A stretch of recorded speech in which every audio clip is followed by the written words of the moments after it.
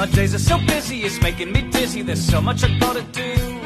There's lunches and meetings and poetry readings and endless interviews.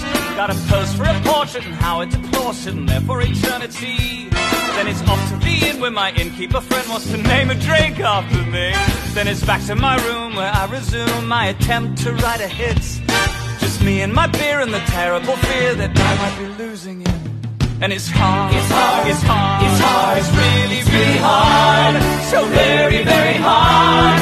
I make it look easy, but honey, believe me, it's hard. It's hard, it's hard, it's hard, it's so incredibly hard. So inconceivably, unbelievably hard. It's hard to be the bard.